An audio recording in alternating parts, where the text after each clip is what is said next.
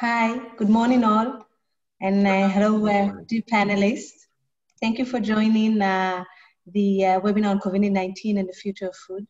I'm Sarah Kem, VP Deal Flow at Trendline's Agri-Food Fund.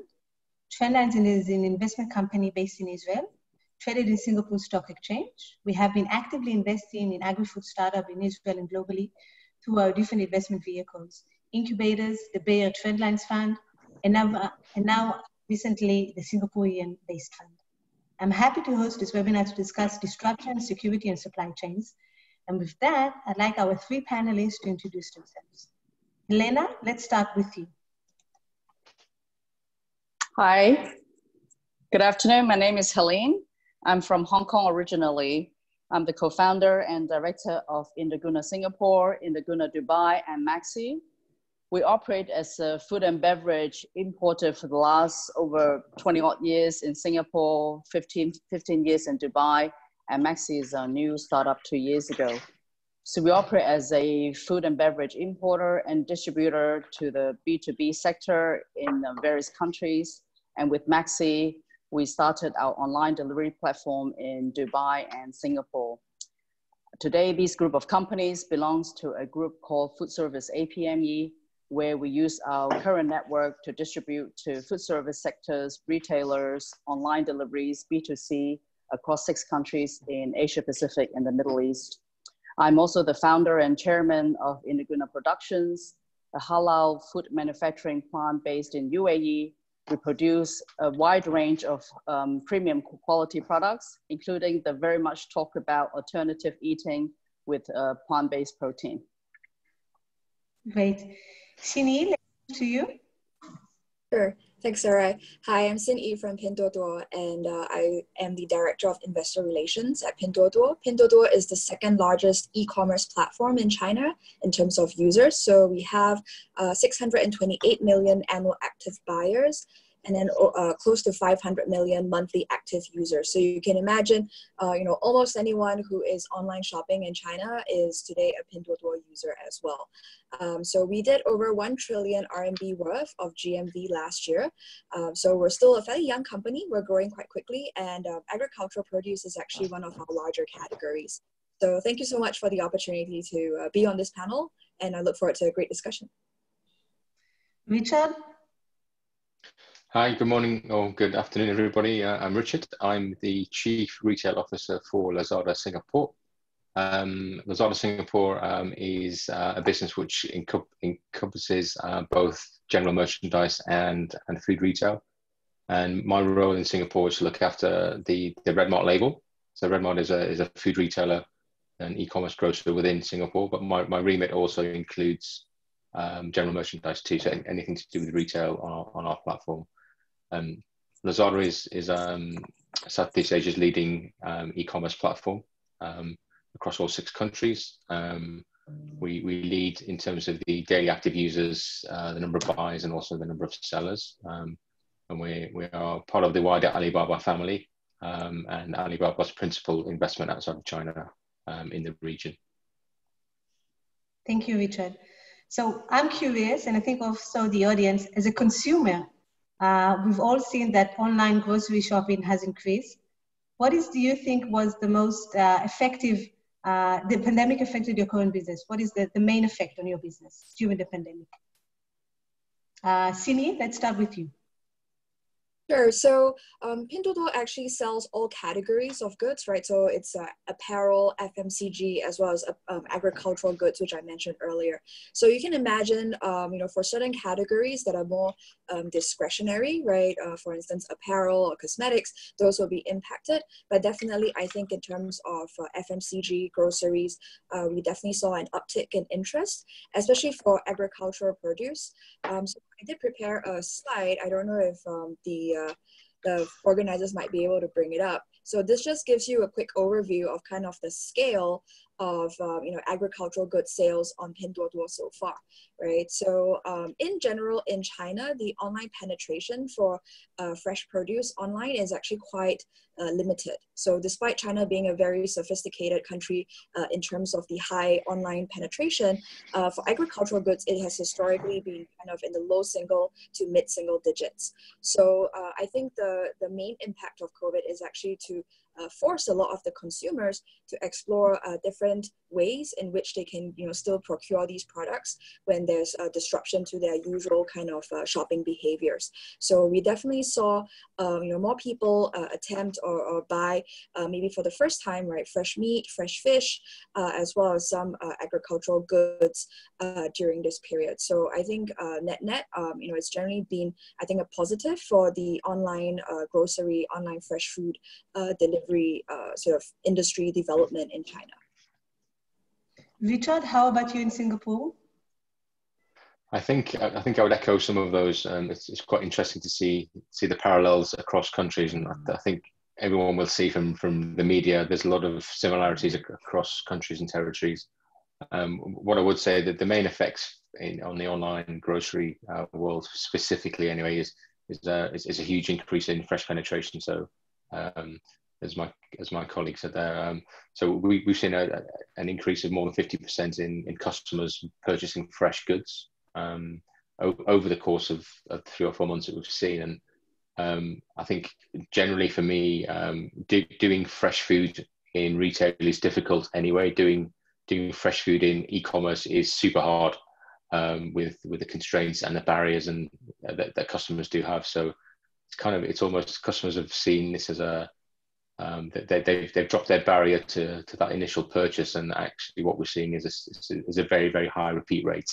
Customers that have tried it for the first time. So the confidence factor that we know we have in terms of our fresh supply chain, whether that's our products, our quality, or our delivery on time, and our cold chain is completely validated in our eyes. So our customers are really voting to say actually they agree with that. But what we've also seen is a very distinct channel shift in what people in where people are purchasing their groceries from, and we've seen a greater than 50% increase in number of customers that are coming to us. But it's generally I'd say more of an overwhelming initial uptake in terms of customers switching into online for the obvious reasons of social distancing and in some cases, like in Singapore specifically, it was very distinct governmental advice to stay indoors and shop online. So it's been a very distinct channel shift. But what that does bring with it is a very concentrated increase in that demand. And from a retail business that are used to managing very closely footfall and availability, particularly when you have such an increase in a very short space of time, it's difficult to manage. And I think in Singapore, we had a very distinct moment where the government had announced the increase of the code from a code orange, as we called it, and in the space of 90 minutes, we took almost 3 or 4 weeks worth of actual sales in the 90 minutes preceding that announcement. So very clearly, customers were aware of it, but we were happily set up to be able to service that demand over that short space of time. So to follow up on that, I know that in some countries, in Israel, where I'm based, we had shortage in specific ingredients like eggs, and they even limited the amount that you can buy online. And when I spoke to Sini before the panel, she mentioned that actually in China, maybe was the opposite. And we saw that also in some countries, that they had to throw, the agriculture producers had to throw a lot of produce to waste. Richard, did you have any shortage in specific items in Singapore? And especially because it's such an island, right? 90% is being imported. Correct. So I think we have a unique challenge in a way. As you say, Singapore is so highly dependent on the extended supply chain, and in some cases, depending on the product category, it can be very fragmented. So I think in pretty much every country around the world, I've seen toilet roll as being the initial shortage. I'm still struggling to understand why that is the case. but I take some comfort in the fact that every other retailer on the planet had the same issue that I did, so that's okay, I think. But we did see initial disruptions with, as you mentioned, eggs. Again, again in Asia, it's a staple ingredient in a lot of dishes. Just widening it out slightly, things like fresh foods, because of the time critical nature of the supply chain. Any disruptions to things like flights had an initial impact on availability. So I think what most people don't realize when they're flying somewhere on holiday or on a business trip, kind of below their feet is between 30 and 40 tons of cargo, which could be fresh foods, it could be any medical equipment, things like that. So any disruption to the passenger flight network had a huge impact on that. And so we saw that initially, but also it's also a bit of a mental effect from a consumer perspective. So people called it panic buying, almost like preparing for some kind of war, and like the psychology of I must stock up for the next 2 months for certain products certainly kicked in. It's more of a survival instinct, which is totally understandable. But that in a way, if your shelves on your virtual shelves or your physical shelves look empty, people then will start to buy something that is broadly similar to it. So if brand A of the product you usually buy is out of stock or not on the shelf, you'll buy brand C and brand D, and you probably buy more of it just in case it's the perception that there's going to be a continued shortage, which in most cases, the extended supply chain recovered within about 3 or 4 weeks, which again is a long time in the retail world, but it just takes some time. And Ellen, for you dealing with more high-end produce, do you share the same experience? Well, what we have actually is a little bit different to Richard, because most of the products that we plan for is planned for at least 30 days in stock, except for the very highly perishable products that we used to deal with, like live seafood and fresh produce outside of our neighbor countries. These products are certainly affected. I think prior to this COVID-19, there was still a high demand of products from around the world, from Europe, from Australia, from US, where products are flown in or shipped in by sea. I think for the first probably 3-4 weeks, we were still in a good position. But subsequently, when the flights were cut because borders control, and also with that, the increment of freight rates across everywhere is prohibiting actually import of a lot of these things. So in our business, what we do now, we concentrate a lot more in neighborhood country sourcing, like for us, for example, produce, where we used to bring in, for example, from Australia or France or the US, is now primarily coming from Malaysia, where we work with our farmers. Actually, we worked with them for the last 20 years, but in the last 4 to 6 weeks, we have speed up in an accelerated manner to bring in quality products into Singapore on a daily basis. And that has worked quite well. But you're right that it's not just shortage, there's also a massive overflow of products where restaurants, catering, airlines cannot be using the products, where we also started a program to help these farmers to try to help them reduce food wastage and to disseminate the products to other areas of the businesses, primarily home consumers, to try to help them to reduce their food waste. Right. So talking again about the consumers, I'm interested to learn about some of the trends you saw with consumer behavior and consumer shopping, whether it's more processed food or more price-sensitive items. Sini, why don't you start? Helen, please. Sorry. No, please. No, but I mean, like in our business, actually, primarily 80% of our clients before we were talking to chefs, restaurateurs, or operators in the restaurant business. Today, we are talking to a whole new set of customers where maybe they don't really know how to cook, but they're still missing, like the restaurant quality food. And that's where we came in part to be able to supply them with quality of products that were supposed to be for restaurants. And today they have the chance to get a hand on. To be very honest, before the COVID-19, we are very much focused on food service sector and supporting the retailers in doing their business. And since the COVID-19, we have pivoted into having an online delivery system as well, where we see people also like to buy quality restaurant food, but preferably ready to cook or ready to eat. Yeah. I was personally impressed with the variety of cherry tomatoes come from Israel, who invented the cherry tomatoes. So we produce for that. Yes, we do. We're getting a whole range of heirloom cherry tomatoes and different tomatoes from Malaysia on a daily basis. Yeah. Cool. So Sini, how about some consumer trends in China that you noticed? Yeah, sure. So I think obviously, I think for fresh, right? So I mentioned earlier that the penetration we think has gone up and probably will stay up. So this is a good long-term trend.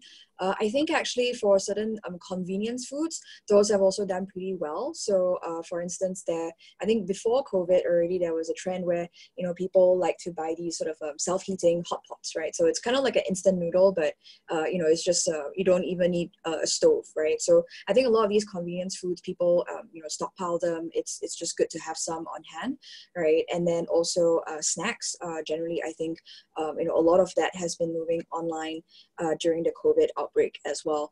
And I think, kind of to Elaine's pretty earlier point, as a consumer, I also saw, for instance, some of the restaurants pivoting to sell their supplies. So the restaurants, it may not be economical for them to just do a takeout business, but then some of them basically they have stockpiles, right, of the fresh produce that people also want to get.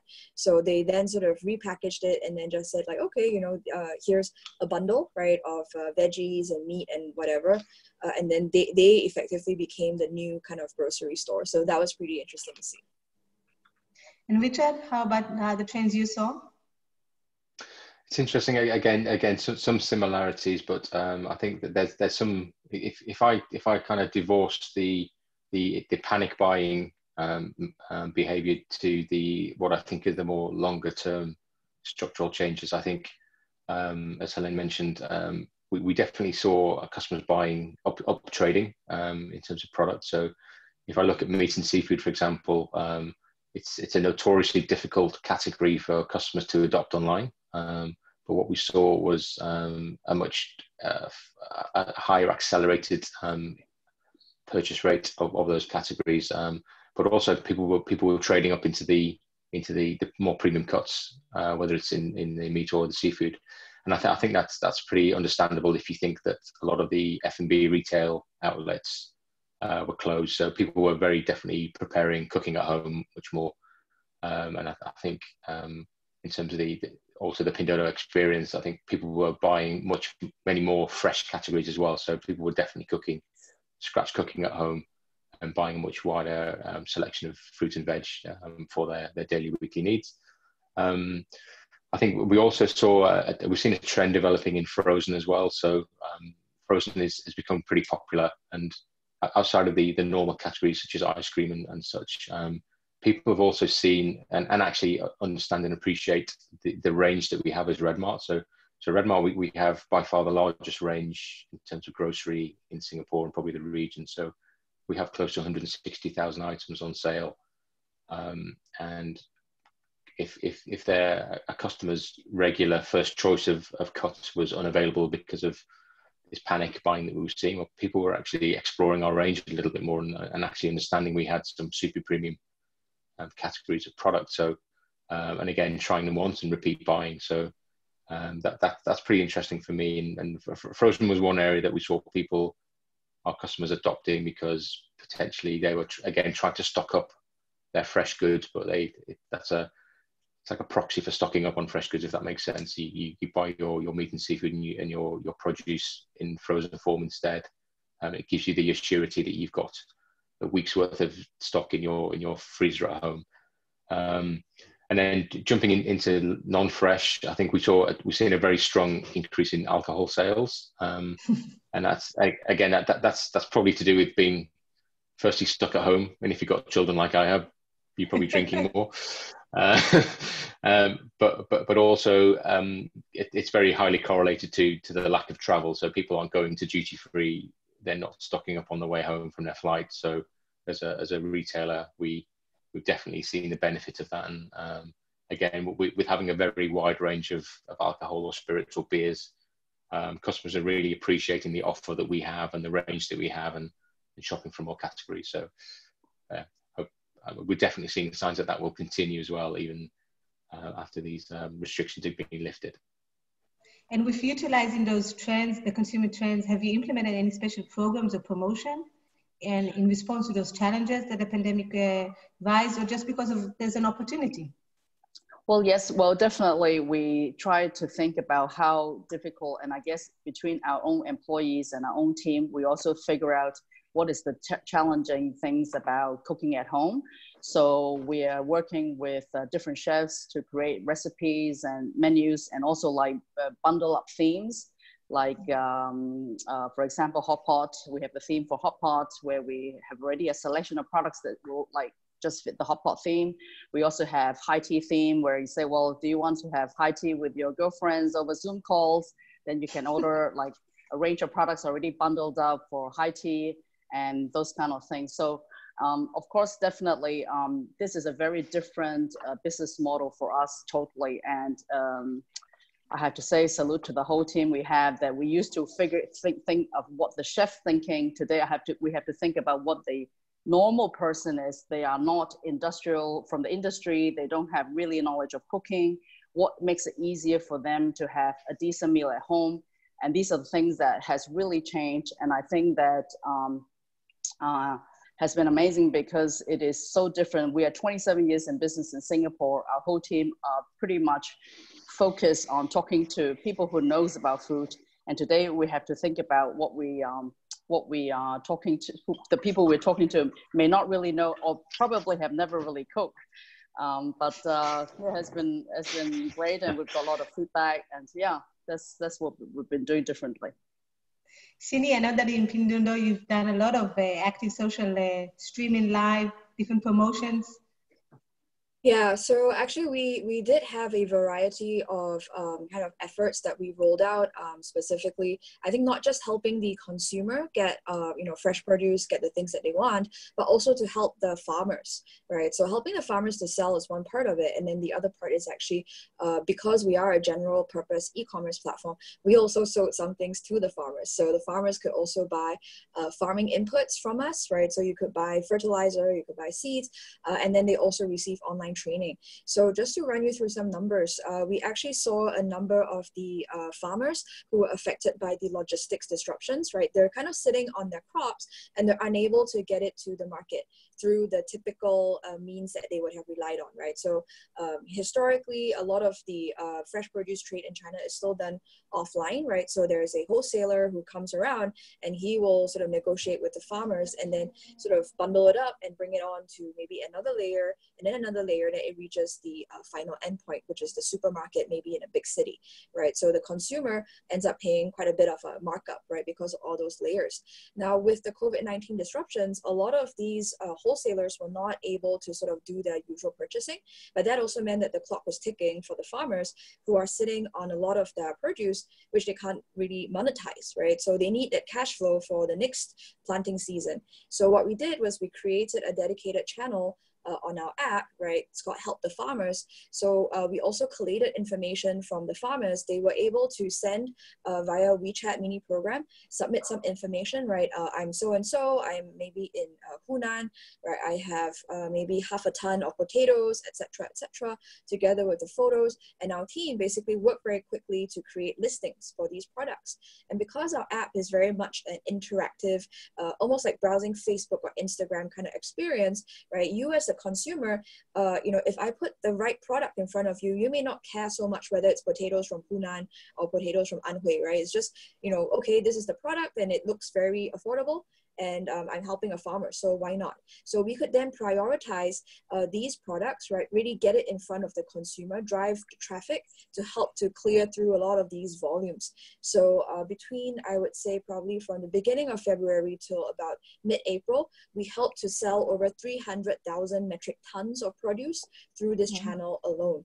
Yeah, so a lot of that was really, I think just funneling sort of that latent traffic that we already had on our platform, right? right? Remember, people are stuck at home. They actually have even more time to browse online. And then on our part, getting the information very quickly, right? And then figuring out, okay, these are the pockets. These are the farmers that need the help. And then on the logistics side, right, I gather, there'll be a lot of questions about how this actually works. The Chinese government did actually designate certain kind of logistics providers as the sort of priority logistics providers who would have access, right, especially to areas that were locked down. So agriculture is also a big sector that the government has placed a lot of focus on. So they also help to expedite the shipping of these sort of time-sensitive products out from the affected areas. And then another thing that we did was we also had live streaming.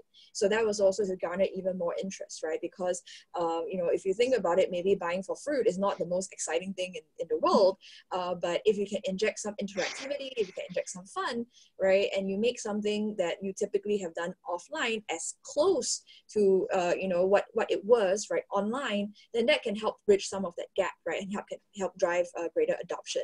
So we had maybe, the village mayor, the county leaders, the community leaders, they would join the farmers, right, to sort of showcase their specialty produce, right? So I've talked about, well, these are, the oranges that come from our area, these are the orchards, right? So when you're shopping on our platform and you click a large orange, right, this is how large the large orange is, right? So there's no surprises, right? So it's really trying to get the consumers on board and get them as comfortable as possible. And that's basically, I think, something that we see potentially continuing on for quite some time, right? As people still, even though the lockdowns have lifted, they're still a bit more cautious, right, about just going out, spending as much time outside. So how do we bring some of that offline experience online through technologies like live streaming?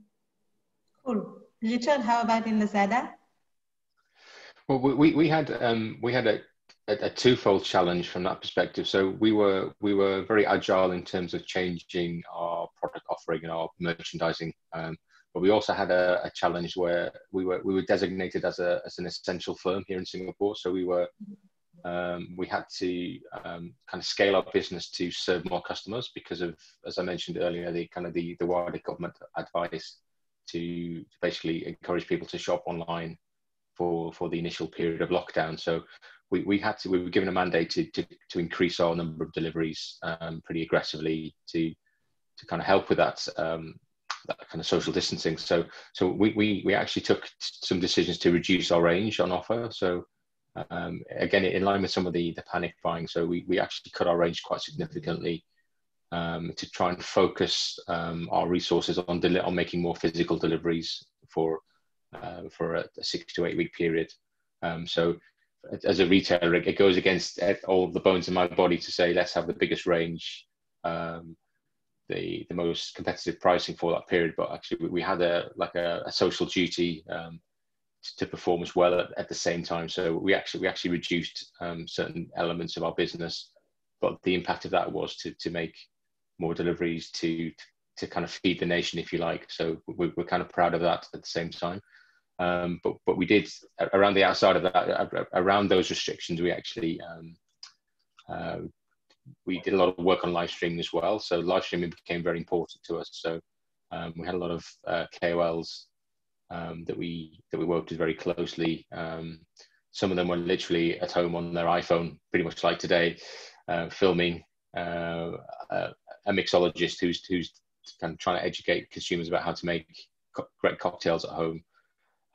We had a lot of cooks who were and our suppliers and sellers who are telling us about their amazing products. So like Indoguna, for example, we've got an amazing network and ecosystem of sellers and suppliers who do some amazing products. So we worked very closely to get some of these products kind of surfaced to our consumers as well. And at the very beginning of the pandemic in Singapore, we actually gave a live stream with a doctor who we've got a very well-respected doctor in Singapore who gave like a 101 about how to wear a surgical mask, how to wash your hands properly, how to correctly social distance. Because at the beginning of the pandemic announcements, there's a lot of misinformation, if you like, in the marketplace. So we felt by having a doctor come in and make some very simple guidelines for our customers was really well received as well. And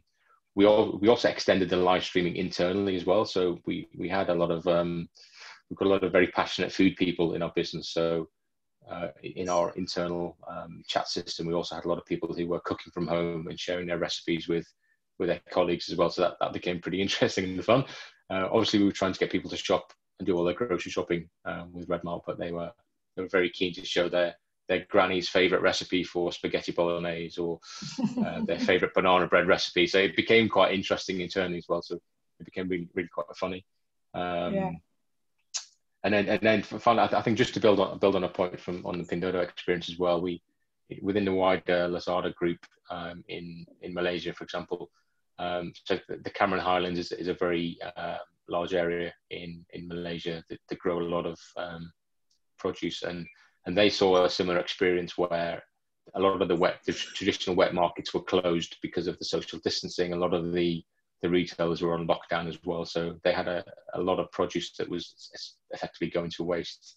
So the team in Malaysia pivoted really quickly and gave them an outlet to sell online, and which is a pretty interesting experience, because a lot of farming and agriculture is quite old school and traditional in their approach, and in some ways they saw e-commerce as a threat, and actually I think it's been a power for good overall in that actually it's about feeding people, and it's about supporting sellers and suppliers, and I think we're very proud to have been able to do that pretty quickly. And the amount in terms of GMV, or the amount in tonnage of product that we sold in Malaysia was pretty phenomenal. And you know, the reason we all exist as a retailer and as a platform is to essentially grow the ecosystem and our family of sellers and suppliers, and to support their livelihoods. On your last comment, you said that agriculture seems to be a traditional business, while online retailers and e-commerce is quite the new norm, especially in China. And we look at the other retailers in the business, they are struggling to meet the pace of the online grocery. So in Israel and in other countries, they were struggling to meet, even the regular retailers struggling to meet the demand from consumers for the online shopping or for the deliveries. For you guys, it was quite easy because you've been in this business from day one. This is your business, online groceries, delivery. So you were easily adapting to the new situation. But what I see now is that there's a pressure on the traditional retailers and supermarkets and the even food companies to push up to this direction, right? Being online, delivering goods. And for instance, in the States, they issued that last year there was a jump, 19% online shopping groceries, but this year they expect to have 40% increase in online shopping. And we saw PepsiCo opening during the pandemic in the States, direct online shopping for home eating. Sini mentioned that you have that already in China, but with the shift, are you cautious that maybe these will be your new competitors, these traditional retailers, not being online today, but now being pushed to be online? Yes. You're going to start? Oh, Sini.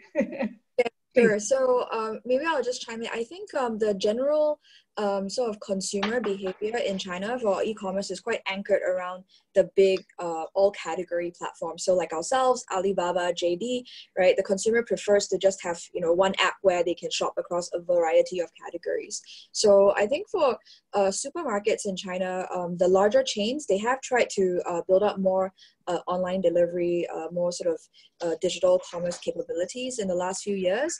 And I think this will definitely accelerate the push. But I think from the brand perspective, right, if you're a snack brand owner, we've actually seen a lot of the domestic brands as well as overseas brands open up or ramp up their stores on our platform, right? And some of them have actually partnered with us to use some insights on consumer preferences on our platform to sort of design brand new products that are more suited to the customer base on Pinduoduo. So one example is True Love, as the name is translated. So they're about a 20-year-old kind of like snack company in China, and they came on board on Pinduoduo in May 2019. And in a short span of time, they came up with 25 customized SKUs, right, that were actually more targeted towards the kind of customer profile that we see on our platform. So I think for a lot of these brands, it's not just another distribution channel, it's also two ways, right? So by selling online, you also get more real-time inputs and feedback from your clients about, well, what sort of snacks do people like to eat, right? And then if you see, unexpectedly something is picking up and really catching fire, then you're like, oh gosh, okay, this is the new hit product, right? Whereas I think if you go through the traditional kind of offline retail route, right, with the distributors, etc., there is also a bit of a time lag, right? And it may be quite some time before you then realize like, oh, there is this trend, right? Or this flavor is really popular. I should step up the production there. So I think this is something that we'll continue to see. I've sort of heard a few domestic brands in China as well talk about how they will increase their investments to make online distribution a bigger part of their revenues this year. So I think generally because the market is relatively underpenetrated, right, because people historically bought these things offline, right, whether it's fresh produce or snacks. So I think it's still a wide enough market whereby, ourselves, the e-commerce platforms, as well as the traditional retailers still have a pretty good room to grow. So I think it's still a relatively positive outlook for the industry in China. A very diplomatic answer, Sini. And then how about you? Maybe for, high value produce, the competition will be less tough. Well, I mean, I think that our online, like I mentioned before, prior to the COVID-19, we were very focused on serving the industry professionals. And today, because of this COVID-19, we ourselves have actually pivoted to be an online delivery grocers ourselves to provide the restaurant quality or the more premium quality to household. But prior to that, we have never been in that space. But today, within 6 weeks, we have put on our online platform and telling people that we have the products that used to be served in 5-star hotels, 3 Michelin star restaurants. And I think that I will be more like, I won't say that we're in competition, definitely not with the Red Mart or the big supermarket retailers, but I think today we are all carving out a niche to be able to pivot. And actually in general terms is that we will see that the shift of the business model will change dramatically. Before this happened, we were focused on professionals and the industry. Today, even the COVID-19 will say settle down, and in Singapore, they slowly will open up. The comeback will be very, very slow. And we do as a business need to find ways to continue our business and continue what we're doing. So I won't say that we have left such a big mark, but our big job today is support actually over 20 years, our retailers, customers, which we are focusing on B2B2C. So particularly B2C is not really so much about business, but more so B2B2C. So a lot of our clients today, which we are supporting through service, through products, through innovation, is actually the retailers themselves. So actually, Red Mart is one of our customers as well. That we do support Red Mart with a range of innovative products, and that's actually really our job. Because actually, to be very honest, today, if you ask me, are we professionals in B2C? Absolutely not. But we have to do something because of our business model has changed actually overnight. So actually, I don't see that we will be in that such big space talking about, wow, what is our grand plan in online delivery? But our grand plan is continue to support our B2B2C platform so that our retailers have continuous, because actually our job is about looking for products, innovation, what are the trends that people are looking for. And over the last 20, 30 years of business within the group, our job is about looking around the world for the best products and what people are looking for. And I think we will continue to do that. And of course, we will continue to promote our premium quality products for the household. So that's where our current business position will be. Okay, Richard? Yeah, I think, and this is not a political answer at all. I think that there's definitely a way for this to coexist. And I think if you look at online particularly, if you look at the products that people buy, there's two very different, in my mind anyway, there's two very different ways. I think that there's products that you buy every single week. Week in, week out, your highly consumable products, and then there's also the products you buy for a treat, for a birthday, for a party, for for a special event or for a seasonal period, and that's where these channels will coexist. And I think it's also an opportunity for these product categories to be premiumized as well. And I think, as Helene's mentioned there, that there's products where innovation is the driver for the category.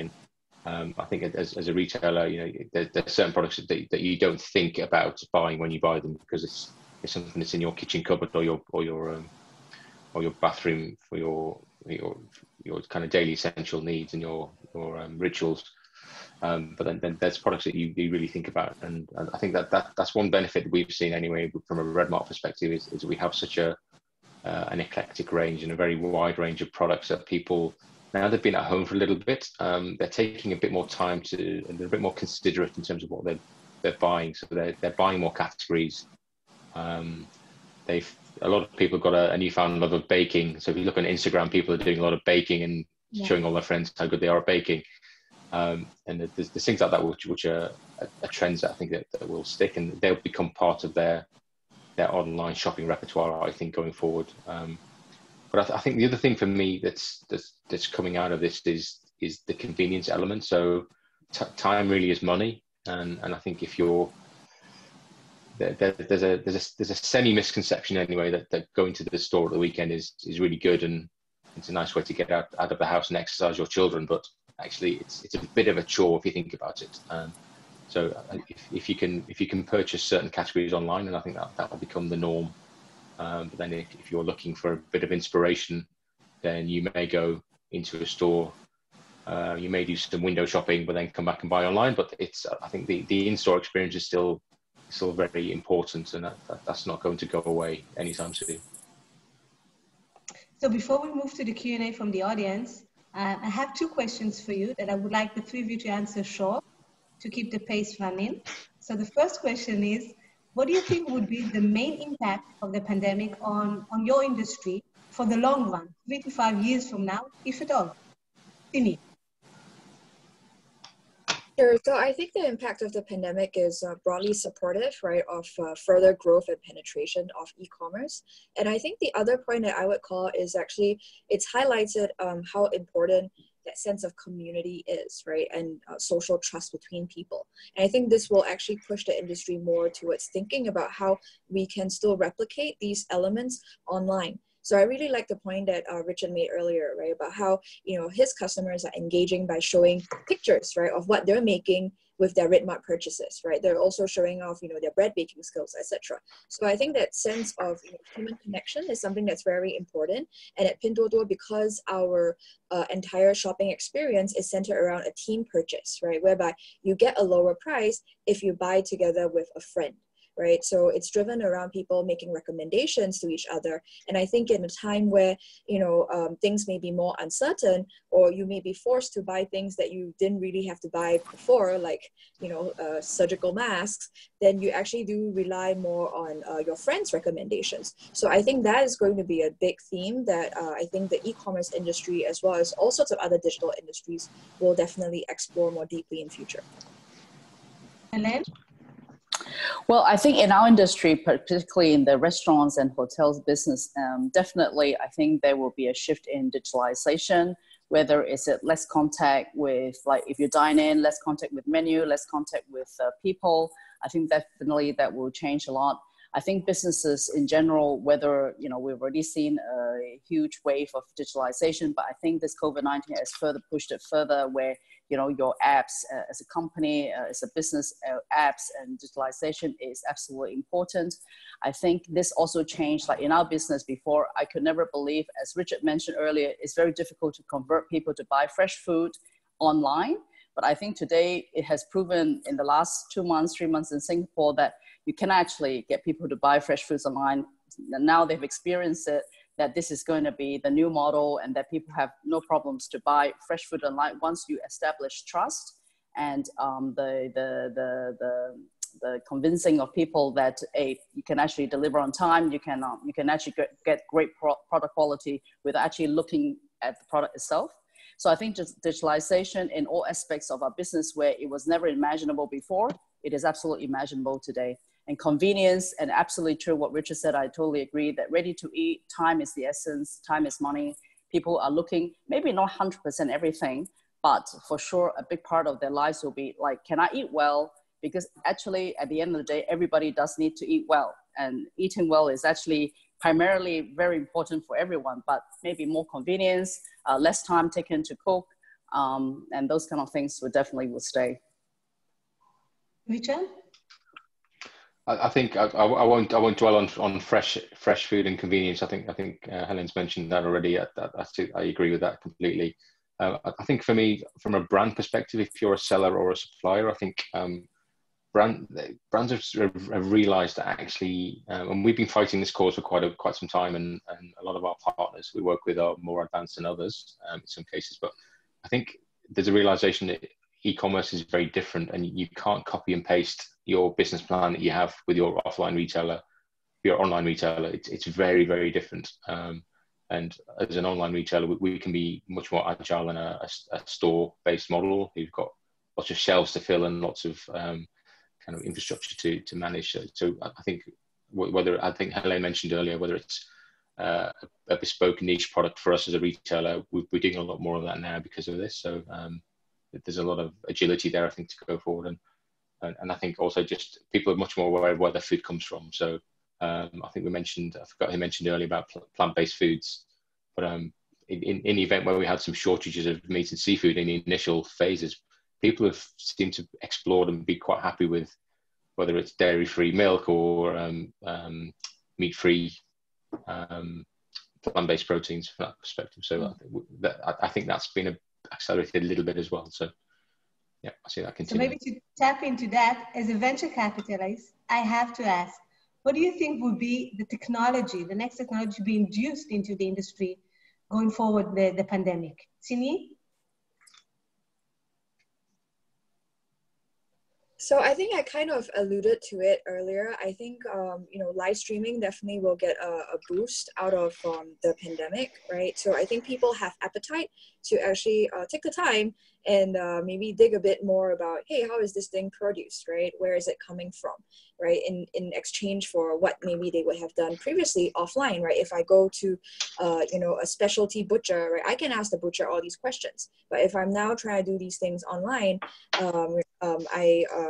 for instance, we had an example of Argentinian shrimp, right, on our platform a few months ago. We actually held a live streaming session with a chef, right, to actually showcase, this is the Argentinian shrimp. This is how it looks different from maybe the typical shrimp that you buy in the Chinese market, and this is how you should prepare it. And then we could also show them and give them some background on this is how the shrimp has traveled from Argentina over to Shanghai, right? And we liaised with a export partner on that. So I think this is probably a longer term trend, right? More people will be interested in different, richer sort of forms of information dissemination. It's like social blockchain, if I may almost, say. right? Yeah, because you can relay sort of the customer experience, customer preferences, which we as a platform have a sense of, right? Maybe the typical household size that is buying these things a certain size, they prefer the shrimp to be maybe in a 1.5 kilogram box, not 3 kilogram or 5 kilogram, which could have been how the exporters were packaging it when they were shipping to restaurants, right? But we're able to sort of refine the type of SKUs that we need. At the same time, for the consumers, right, they get to see sort of the behind the scenes and have more comfort that like, yeah, I can buy a premium product online. It's no problem at all. Yeah.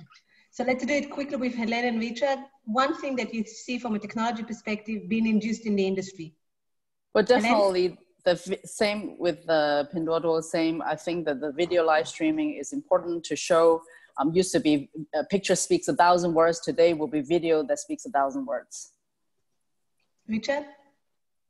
I agree. I think we call it social commerce, but it's live streaming will be big. But I think from a purely from my perspective also, automation from an operations perspective will form a big part of our strategy, and that's about reducing the lead time from what we call click to deliver. So trying to get that convenience element online increased. Yeah. So before we end, maybe the guys can show us the poll. There was a poll there we have it. Do you sell products online? That's pretty obvious. Okay. Do you think COVID-19 has helped you to make a transition to more online sales? I would say for sure, especially Helene, for you, right? For consumers mainly. Okay, and let's see. How long do you think consumer trends for more value-driving products over luxury products as COVID-19 persists? Okay, not too long, only 1 year. Most of the people said so. How important has e-commerce become for you this year due to COVID-19? Okay, I think it's an obvious question for all of you guys. This is your main business. But with that, I'd like to end the session and thank you, the three of you, for a very interesting panel. And have a great day, everybody. Thank you. Thank you. Thank you. Thank you. Bye-bye.